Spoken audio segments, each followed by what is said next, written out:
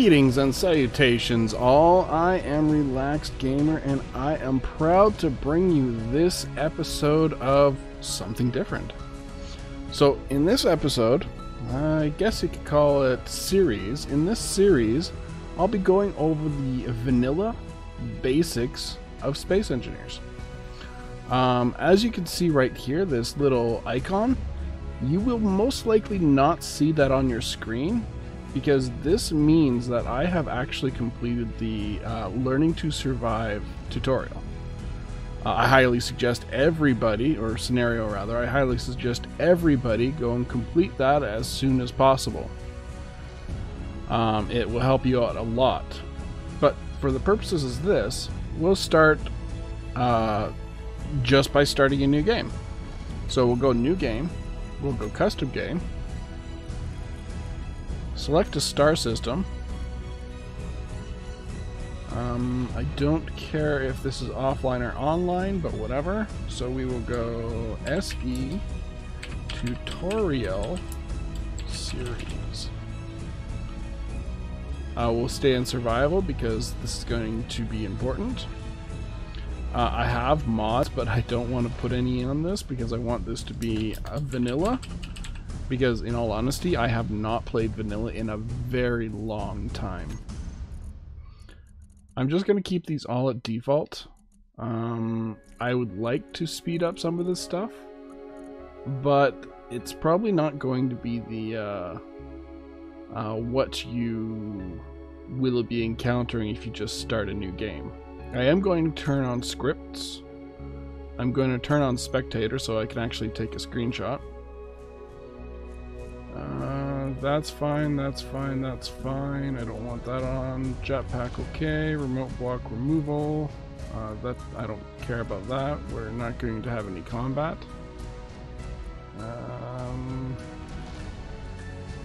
Yeah, we'll just keep drones on. I'm not sure if that's going to actually do anything. Enable auto respawn. Cool. So, SE Tutorial Series Vanilla. So I am going to go start it up. It should theoretically load in really fast because I have no mods installed. So it should just be a snap of the fingers. And we are loaded, maybe.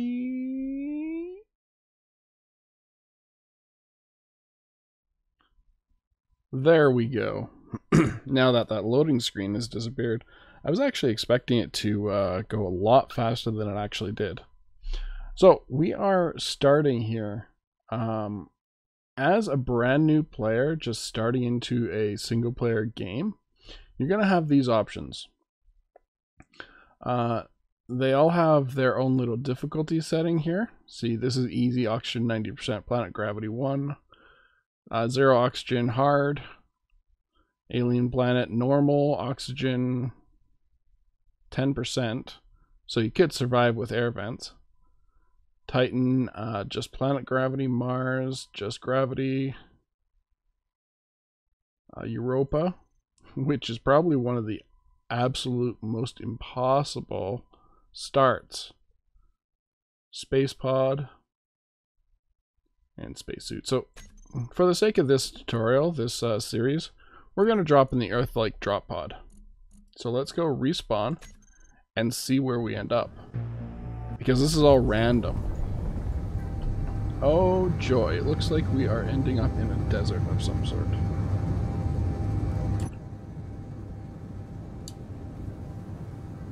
That's a precarious landing zone. It's not too bad, I guess. Could be better. We definitely want to move this pod as quickly as possible.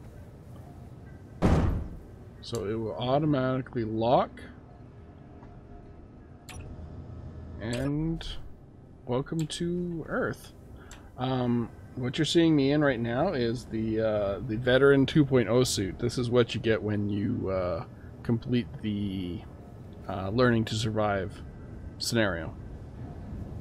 So I am going to first open up my mask, although that really doesn't matter because when you're in an oxygenated environment, your suit will actually refill itself from your environment. So you can keep the visor closed as long as you want, and you will still not run out of oxygen, as long as you're in an Earth-like oxygenated area. So let's just step over here. I'm going to quickly enable spectator mode. I am down there.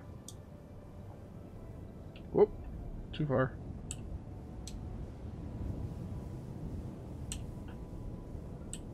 Mainly so I could take a picture here. Oops.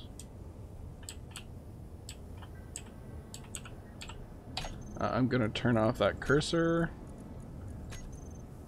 just temporarily. Graphics. No, it's under game, right? Game crosshair. So that I can get a decent picture here.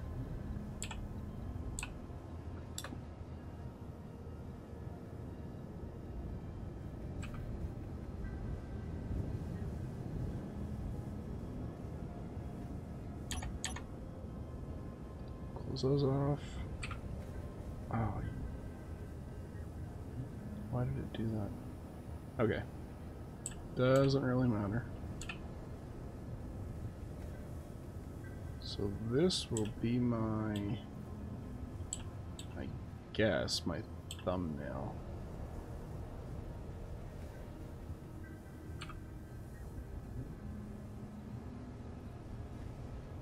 We're pretty crooked there.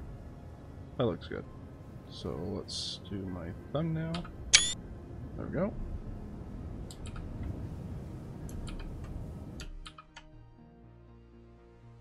What did I just do? Okay. Sometimes my button presses are just whatever. So, we've landed. We're on an Earth-like planet. It looks like the sun is coming up, so that's good.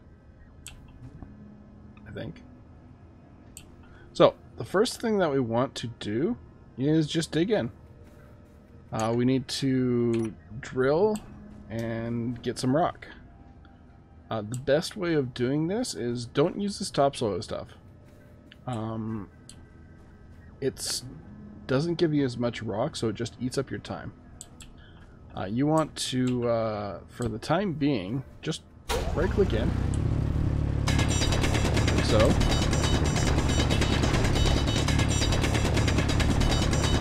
Until you hit the rock layer. Should be coming up soon.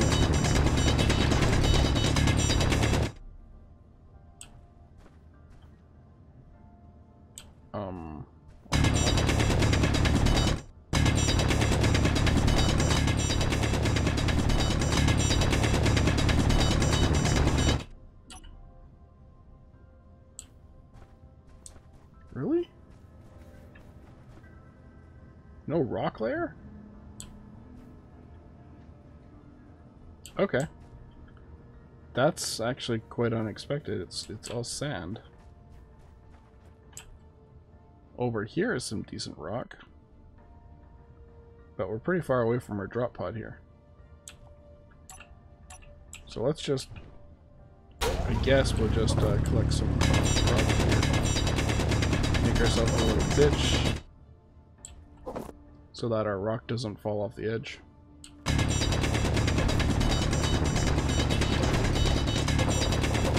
Keep on digging until you get a suit full of rock.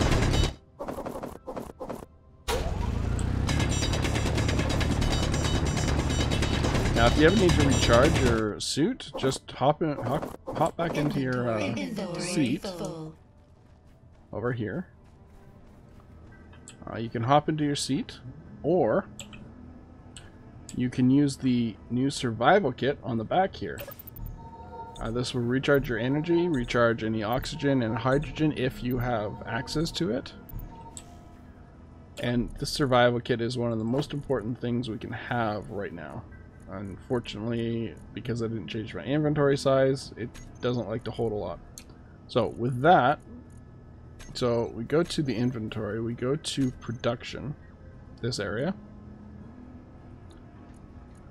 and go to ingots. So in the survival kit, we have 3 items here. We have ingots, we have basic tools, and basic components. The basic components are computers, construction components, displays, girders, interior plates, motors, solar panels, or solar cells, and steel plate. So what we're going to do is hold control, click shift, so hold control and shift, and then click the mouse button a couple of times. Control increases your selection by 10. Shift increases it by 100. So control shift is 10 times 100, which is 1000. I know, basic math, right? We got to get more rock. This is probably the longest part of it, but it's essential, and it could take you a while. I would highly recommend you increase your collection and inventory size and all that stuff in the advanced tab there. And just select your thing, toss it in there. I have like no cargo space. I might be able to toss this into like a cargo container if we have one available, but those don't hold a lot. And we just keep on doing this for a little bit. Drill a hole, collect some stone, drill a hole, collect some stone. Soon we will be able to make it a lot quicker. We'll engineer something to actually create, get stone and stuff faster. Cargo container. Let's see, it does not hold a lot.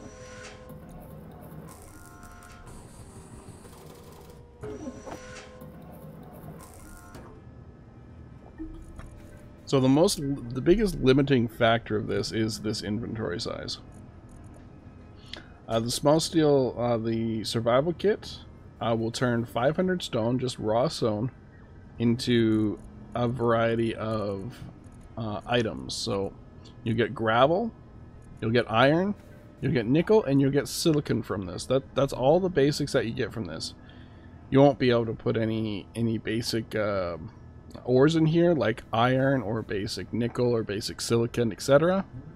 It only takes stone. So the only thing you can put in here is stone.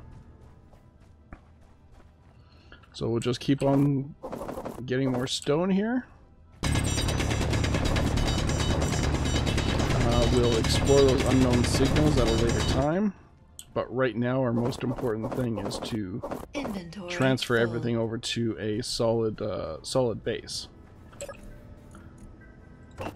So just keep on dropping your ores into here.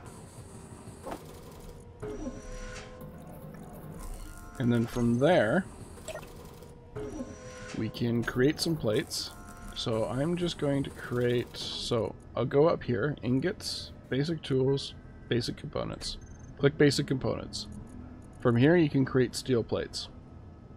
So because we are limited in our resources right now, probably just queue up about 20 of them. That way we can put down some basic stuff and get a basic platform down. While you're doing this, however, there are some things that you can do to speed things up a bit. First off, if you grind down certain things, like this landing gear for instance, grind down the landing gear just to below the red line, right? So it's below the red line, it's no longer functional. then weld it back up, you will see that I have unlocked new blocks. Now, the G menu, so basic thing is, basic keyboard is G menu, brings up this list. Progression. There is a progression system in here, so in order to get to build anything beyond a basic assembler here, you need a basic assembler. Steel block, you need blocks, etc. To get ladders, you need to build an interior wall. Like, completely build an interior wall. Interior walls can only be built on large stations, on station blocks or large ship blocks. That's what this little icon here is. So if you see, I'm selecting the light armor block here. Over here are two icons. We have small ship requirements, large ship / station requirements. Some things can only be built on a large ship, like the basic refinery can only be built on a large ship. The landing gear can be built on either a small ship or a large ship or station. Whenever I say large ship, I mean large ship or station. H2O2 generator can actually be built on small ship as well.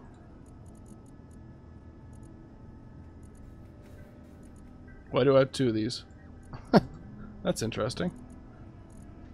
Medium cargo containers. These can be built on... these medium cargo containers can only be built on a small ship. Small cargo containers can be built on a small ship or a large ship. And large cargo containers can be built on a small ship or large ship. Simple, right? So our next plan of attack here is we need to get enough steel plates to set up a platform, which I have done for the most part. So we have 20 steel plates. And we're kind of on a wobbly, on a slanted terrain. Not the greatest spawn point, but we will make it do. Make do with it. That's what I meant. If you press B, you'll see that it's showing me things like free placement mode, gravity align placement mode, and local grid align placement mode. This is not really that important at the moment. However, gravity placement will place it with the gravity. So if you're on a gravity surface like this, it will place it level with gravity, as level as you could possibly get. Free placement, which is this one, you will have to move around with page up, page down, etc. See how I'm moving that? Now, if you're a brand new player, you will have a info section here. Let's see what I can find. Show rotation hints. This will be on by default. So, home goes that way, end goes that way. Page down.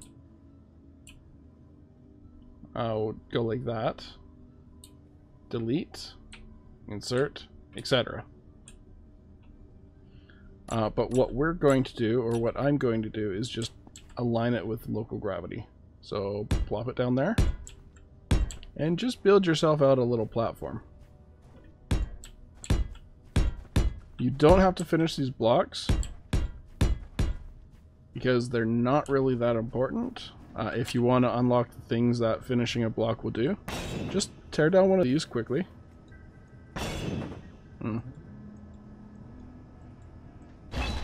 Yeah, just tear it down and just place another block, and you'll unlock some new blocks.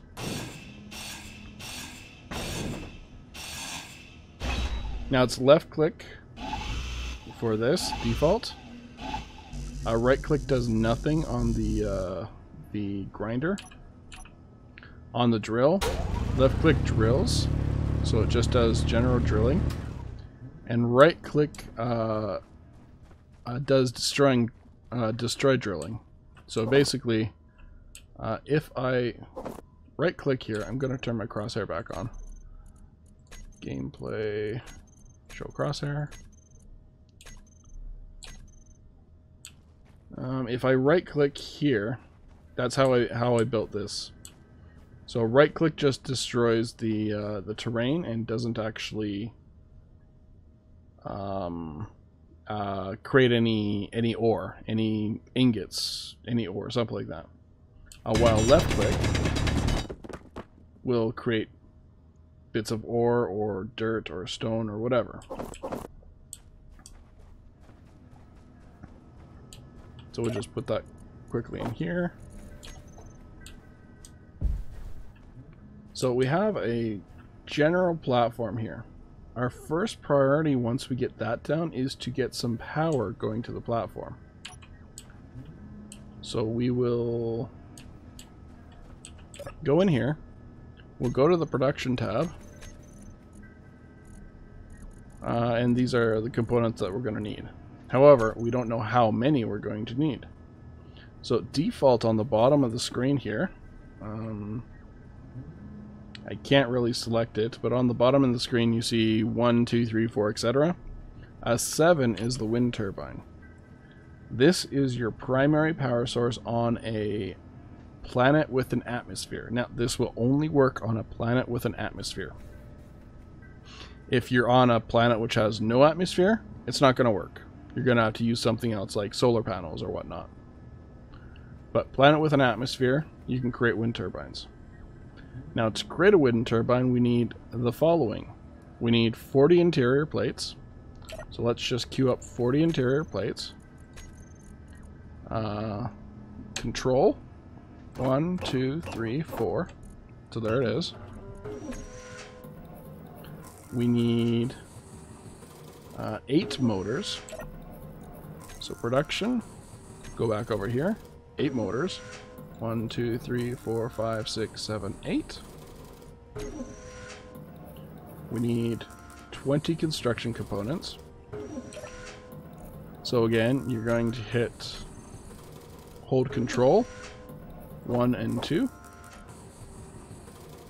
So we're clicking 1, clicking 2. So that gives us 10 times 2 is 20. Math, right? Then we need 24 girders. So production, back here, girders, that's this one. 1, 2, 3, 4, 1, 2. So 24 girders.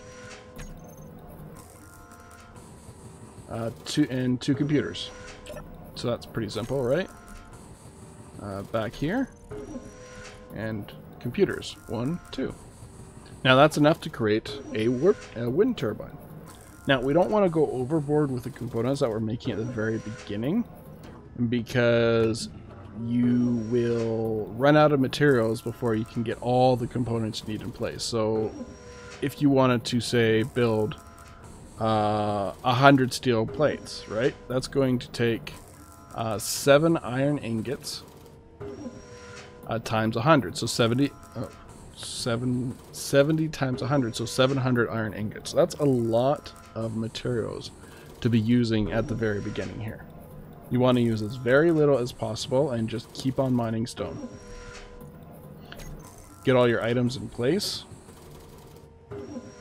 and then plop things down. So we have 9 steel plates here. We're going to wait until this is done. It should be done quickly here. Okay, so we have enough items, enough materials to create a wind turbine. So now that we have that, we're going to place our wind turbine. Now, do not place a wind turbine on too low. The higher you go on a wind turbine and the more clearance that is around the wind turbine, the better air you're going to get for that turbine. So we're going to build this up to, say, about 6. So we'll go from here. Use your jetpack. Actually, do I have a jetpack? Yeah, I have a hydrogen bottle. So you'll see in your O2 H2 generator that you actually have hydrogen and oxygen. This is very important. Hydrogen allows you to stay in the air for a longer amount of time, and oxygen allows you to, well, keep breathing for a longer amount of time. Now, it's not necessary, it's not needed on a planet with lots of oxygen like this Earth-like planet, but when you're dealing with space or the moon or anything of that sort that has a very low oxygen, you're going to need one of these.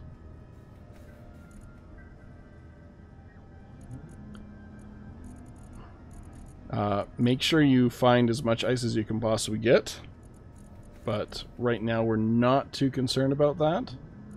We do want to get more ice so we can actually refill our hydrogen bottles, but currently I am not seeing any ice, any way to get ice currently from my point of view. I might find something over in that direction, but I can't get over there yet. We will modify this just slightly so that we can helicopter fly over there. So let's get our wind turbine down. So we have a hydrogen, which is our basic jetpack fuel. 1, 2, 3, 4, 5, and 6. Put down the wind turbine and weld it up. Once that's welded up, we're going to have power, free power for that matter. And by the looks of it, it's producing a lot of power. So now that this grid's powered, we need to add something to this grid to require that power. So essentials are, let's get our survival kit over there. That should be one of the first things that we transfer over, because now we have free power. If this thing ever runs out of power, our survival kit is no longer going to be active. So as you can see, we have three blips on our battery power. That's about 75% charge, which can last, if we sit in here and after we recharge, up to 2 real-time days, right? I'm not 100% certain on that, but it'll last up to 2 days, be that game time or real time. I think it's real-time days. The time is in real time. So if this is if this was an online world and I left it running, that will eventually run out in 2 full days. While this, with our turbine, will not run out of power. As long as there is atmosphere, we're going to get power from that. The main difference here... Oh, what's going on here? I'm going to add one more thing to my bar here. We are going to add the survival kit. So we're just going to drag the survival kit over to any one of these numbers. I'm just going to put it on 1 for safety's sake. And the survival kit is going to require 30 steel plates, 5 computers, 1 display, 4 motors, etc. Now, the survival kit that's actually attached to this has everything we need, with the exception to the steel plate. We're going to need 30 steel plate. This has 6 steel plate in it. So we're at a deficit of 24 steel plate. So we're going to need 24 extra steel plate before we transfer this over to our powered grid. So let's get that sorted out. So 1, 2, 3, 4, 1, 2. So there's 24. Oh, I ran out of stone. I ran out of materials. So it's a good thing I didn't tear that down yet. So let us go into our hole here and just keep on gathering some stone. I think I'm not going to be gathering as much stone from this hole because it is mostly sand. So it's less efficient to actually be digging the stone from this hole than it is that other hole that I put down. Yeah, that should have pretty much filled me up. So I'm going to go over to that other area, which is just over here. This is mostly rock. And I'm just going to drill out. So I'm left-click drilling here so that I get stone drops. And I'm also holding F. Inventory full. Holding F allows you to catch as much stone as you can possibly catch while drilling.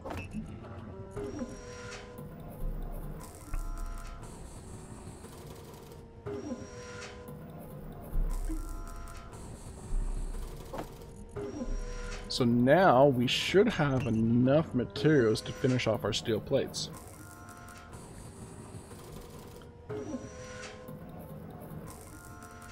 Oh, no, I think we're going to be short. Yeah, we're going to be short. So let's go grab some more stone. Now this is basically what you got to do at the very beginning, of the game is drill and collect stone and all that stuff. It's not the funnest, but it's necessary right now. Inventory full. One of the next things that we should put over there is a refinery, a basic refinery. The basic refinery will have more cargo space for inputted ores, and it will automatically convert stone into these basic minerals. So gravel, nickel, silicon, and iron. So it's very important that we get that up as quickly as possible. Some people might say get the assembler up first, but you can build everything you need in the survival kit for the refinery. And I believe, and I think the refinery, the basic refinery, is more important than the actual assembler at the beginning of the game. So we're just going to collect another suit load of stone.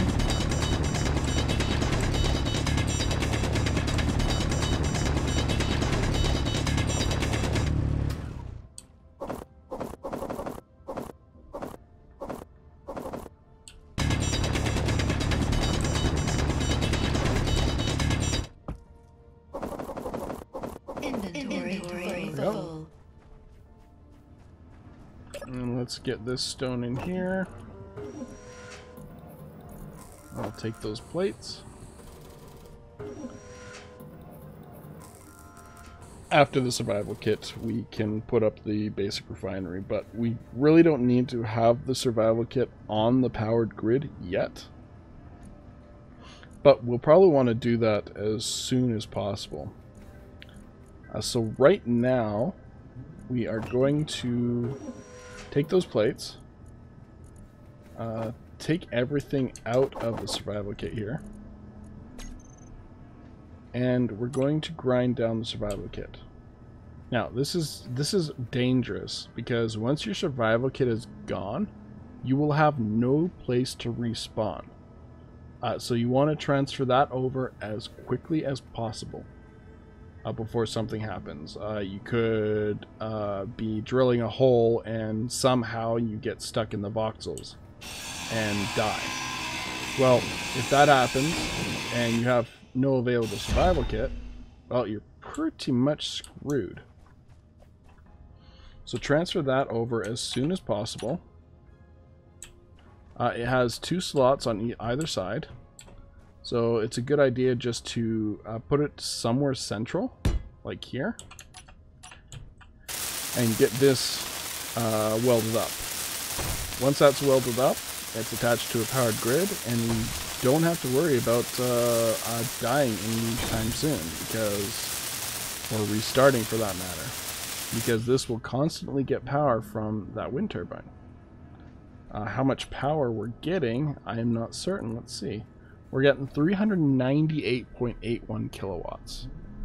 That is a lot of power. It will require 2,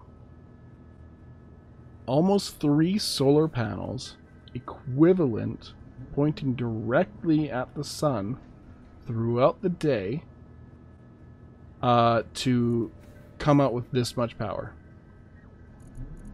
So optimal is definitely good.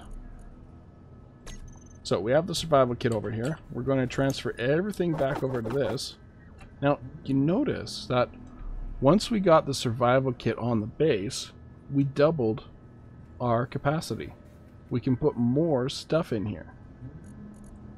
And those don't even have to be in that area. This can just be for stone. Just toss all your stone in here, and it will process it once you actually set this up to process the stone into this stuff.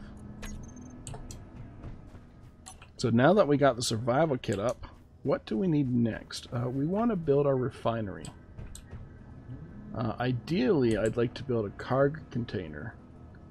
But we're missing one particular component, which we can actually get off of there. Actually, I think we can get it off the landing gears. Nope. It's the metal grids. You need 4 metal grids for a large grid cargo container. So I think I'm going to... We got our survival kit over here. I'm going to put a quick cut in here. And then I will come back and we will continue on for another half hour or so. Okay, I will be right back. Ciao for now. Bye.